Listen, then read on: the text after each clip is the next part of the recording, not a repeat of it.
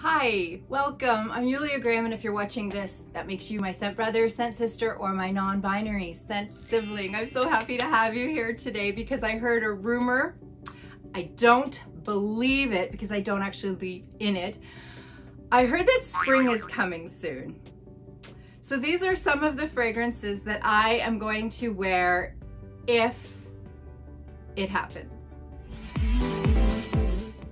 These are some of the fragrances that I have that I want to play with this spring. We have like a 2-week window, and really spring is just the season when everything smells like dog shit. That's what spring is. It's like a 2-week period, and so these are the dog shit scent eliminators for me. I've got quite a few, so I just want to know, do you have some of these? Do you love some of these? Or some of these intriguing to you? This is my spring lineup for the spring. Spring is nefarious, notorious, words are hard, for coming in like a lion and going out like a lamb. I don't know what lambs do. Sheep go ba. Do lambs ba? Does anybody know? No. I want to talk about fragrances that I'm going to wear for spring because spring still is cold. It's gonna snow next week. We're gonna dip below zero several times before we get to the higher ones. So I want fragrances that have some kind of depth so that they're not just in the air and totally for hot weather. These are the first one that I want to talk about is an honorable mention because I don't have a full bottle, but I will. It is in my fragrance buy don't sing cart, and I am going to purchase it in April. This is Pink Prestigium from Mancera, so it's Pierre Montal, and this was sent to me by the beautiful, talented Joss from Joss's. Look at, I get so tongue-tied. I love you. Joss's Fragrance Mixology. I love this. This one was one of those very rare and elusive. Love it first sniff. This is a fruity, citrus, woody rose fragrance. That's what it is, folks, and that's what we've got. I get grapefruit, rose, musk, and wood. The notes will be scrolling here so you can see, but that is what I get. What I get is somebody took a rose, a real rose, spritzed it with grapefruit, and then smooshed it into some wood. And then maybe something musky happened. I love this. This is powdery to me, but fresh and sweet. And that rose is there. I'm not a floral girl. You know I'm not a floral girl. This somehow is fresh and cozy and warm. Most of these are. I can't wait to rock this. I can't wait to get a full bottle. Thank you, Joss. The next fragrance I am going to rock is this one. This one I like to wear on a rainy spring day to clean the house. This is Cacharel's Yes I Am Fabulous, and if I'm not mistaken, this is en Arin Blanc. It is.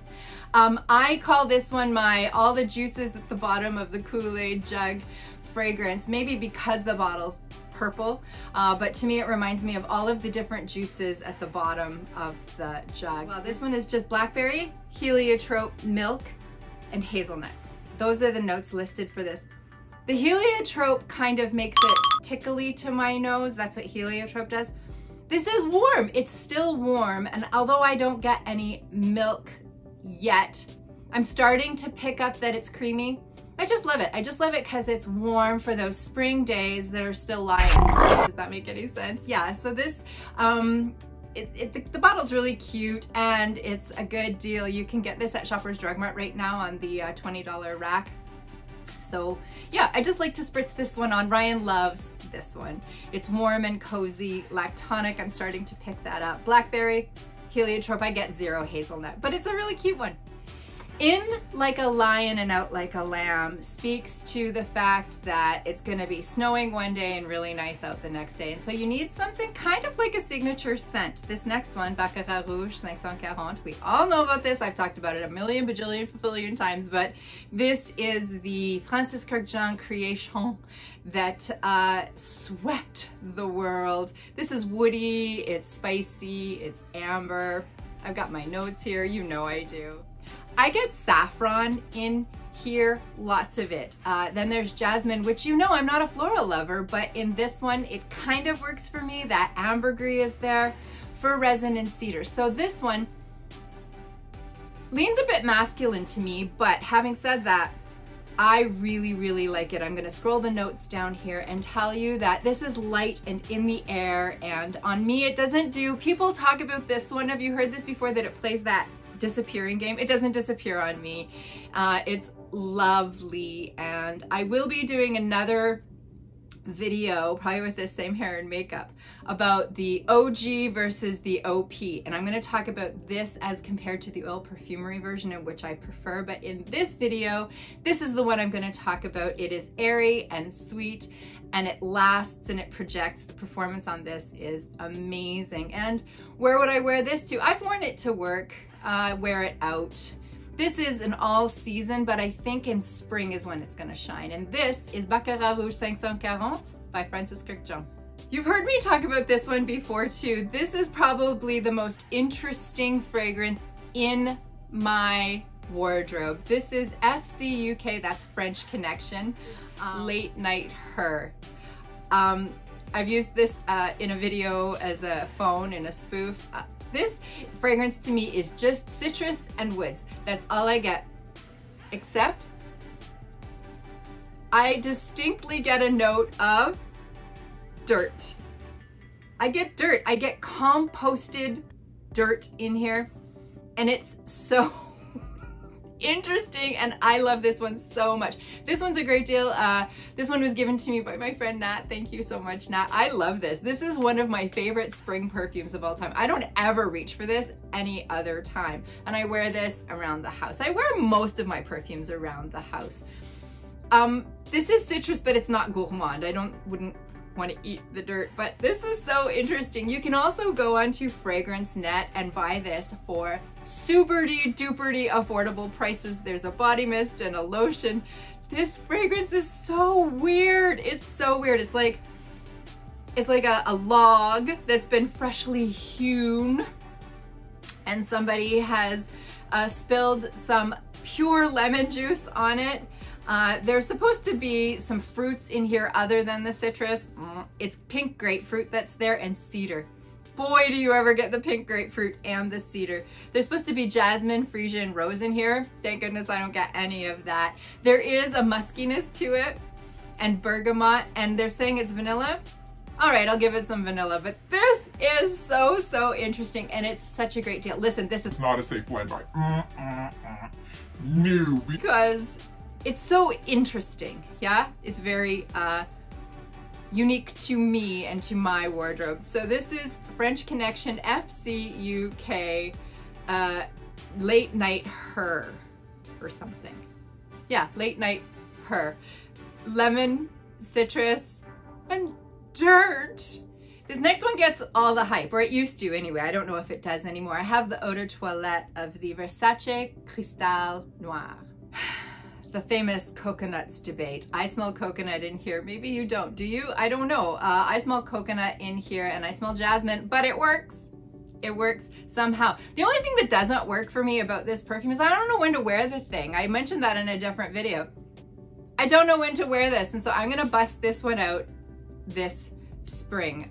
This one is by Antoine. This one is by Antoine Lai for Versace, and it is clean and soapy and coconutty, and I think it's gonna work for me in the spring, but I think it works for most people in the fall. Do you have this one? I mean, this one is really, you either love it or you hate it, and I love it, but I don't know when to wear it, so this is it. Like, if I can't wear this in the spring, this one's going wah wah out the door. This next one is iconic, and I don't need to go into it. I can't wait to wear this in the spring. This is a powerhouse fragrance. You know this one, there's a song about it. This is Flower Bomb by Victor and Ralph, and I'm gonna read you the names of the perfumers here. This is Carlos Benham, Dominique Ropion, lots of fans in the house. This is Domtil Michelon Berthier and Olivier Pogue. This fragrance is a crowd pleaser. It's a compliment getter. Ryan loves this one. And to me, it's suitable in the spring because it packs a punch, but it is absolutely suitable for those spring days when it's going to be cool in the morning. It's going to be downright cold in the morning, let's just face it, and it's going to smell like dog all day, and then it's going to warm up. So you're going to see the notes scroll down here. I don't know what I get in here. I smell gunpowder. Don't even ask me why I know what gunpowder smells like, but I do. I do get some gunpowder. I get some florals, but nothing stands out. So although this is one of those rare florals that I enjoy, it says there's vanilla in here. Yeah, there's vanilla in here. There's patchouli and some florals and some tea. I just like it. It's just a crowd-pleasing, easy grab. I love to wear this one to work. I also love to layer with this one. So this is, I don't need to go on anymore. This is Viktor and Rolf Flower Bomb. I can't wait to rock this in the spring. Those are all fragrances that I have talked about before. Here are some that I have not spoken about, although I may have mentioned them at some point. This is a huge shout out to Chandra, who sent me Dewberry, the oil. Oh, you bet I'm gonna be rocking this. This isn't the actual Dewberry perfume oil from the Body Shop. This is something that she found online and sent to me. However, my nose remembers this. Memories. Wow, did you used to wear Dewberry? I did a whole thing about In Search of Dewberry, and Chandra watched it, and this is it. Dewberry was a floral fragrance. Again, this just smells like 1992. That's what it is. It's a perfume oil. You bet you I'm gonna be rocking this all the way. This is an insanely evocative scent that reminds me of all the things we got up to when we were in university. Oi. I'm working on forgiveness. This is an amazing, amazing thing, and I am so grateful to you, Chandra. Thank you so much. I'm gonna be rocking this. I've already been rocking it. It's so clean and powdery and fresh and musky, and it's just perfect for running errands and being at home and doing all the spring stuff. I can't wait to wear this. One that I am waiting for spring to see if I like it, and if I don't, hit me up because I'm getting rid of it. I like the bottle. This is Marc Jacob Divine Decadence. It's a white floral, so I don't know. I don't know about this one, but it's springy to me. Maybe it's because the bottle's green, but it reminds me of spring. There's some vanillas and some citrus in there. The florals are honeysuckle, hortensia, gardenia, and orange blossom. There's supposed to be a champagne note at the top. I don't know about that. Vanilla and saffron to ground it. So this one does have that airy, light, bubbly thing going on, but the heavy white florals are then on a heavy base. And so it's kind of a juxtaposition. I think I'm going to enjoy this one for work. I feel like this one would be really suitable for the office. I can't speak to its performance, but I do know that this is one that I'm going to try. Have you tried this one? This one is at Shoppers Drug Mart, or it was on the $20 rack, because it's discontinued. I'm sorry about that. So here it is, Marc Jacobs Divine Decadence. Another one that is new amongst my bottle babies and is here for me thanks to the beautiful Veronica from Veronica Says, who kindly sent me a decant of this. This is Chloe Nomad Absolue. I've never liked any of the Chloes, but this one reminds me so much of something that I used to have in my youth. It reminds me of a spiced tea Calgon body spray, but it's deeper and richer and more sophisticated and grown up, and also does not feature a tea or a spice note. It just really reminds me of it. This is a true chic, but to me it smells like a spa. To me it smells like fresh and clean. This is Quentin Biche, so of course I had to have it, my Paris boyfriend.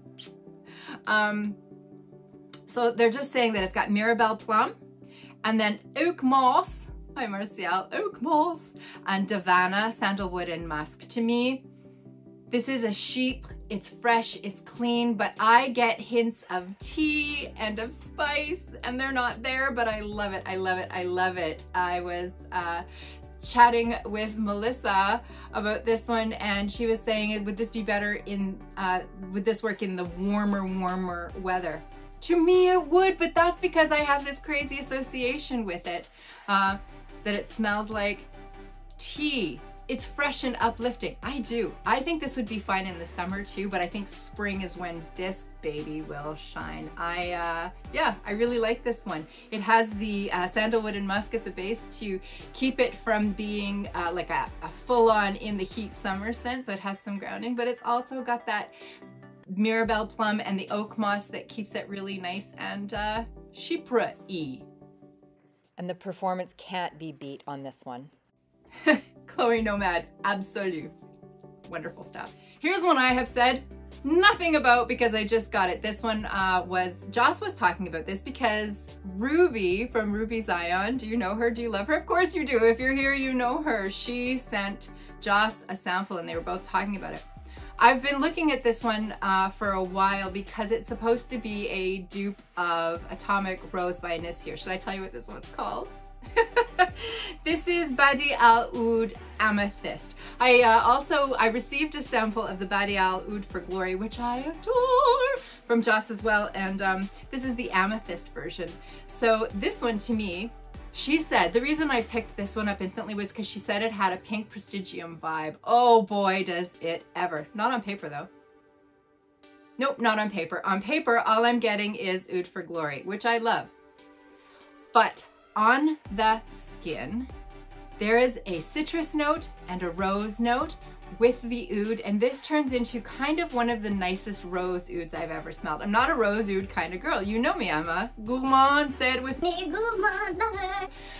This one on skin is going to be one of my favorites for spring. It does have a powderiness to it. It's grounded with this, what does that mean? It just means that it has some depth to it. It's not all pie in the sky. This has some oud in it in the bottom, vanilla and amber. But at the top there's this bergamot, but I'm telling you, it's fresh. It's more like grapefruit to me than bergamot. And then pink pepper, which is so prominent in when you wear it, but not on this piece of paper. And then there's two kinds of rose and jasmine. I get the rose and not the jasmine. Oh, yeah. I really, really like this. So thank you, Ruby, for sending this to Joss. Do you have this? Have you heard of this? Do you have Atomic Rose and this? Because I've never smelled Atomic Rose, but it sounds amazing. This is Badi Al Oud Amethyst, and I'm gonna rock this spring. I can't wait. I really, really like this one. We've reached the end, and for this end, I want to talk to you about the ultimate spring scent to me. Spring comes in like a lion and goes out like a lamb, and to me, this fragrance can do it all. This fragrance does it all. I love this. This comforts me. It brings me joy. It's warm and cozy, yet bright and fresh. This is Lyra by Xerjoff. I also have the oil perfumery version, which is coming up in a OP or OG video, but I'm telling you, having the OG means everything to me. This projection is not great. The performance on this one all around is not spectacular, although it's not abysmal. It's lovely. This is a fragrance you could wear all year round. If you haven't smelled this one before, although I'm sure you have, either this one or the oil perfumery, we're talking about citrus at the top, and then caramel and vanilla, and that's what I get. It is so lovely. The perfumer here is Chris Maurice. Thank you, Chris Maurice. The notes are the blood orange and bergamot. It says there's lavender in here. I don't get that, but if that's part of the mix, it's amazing.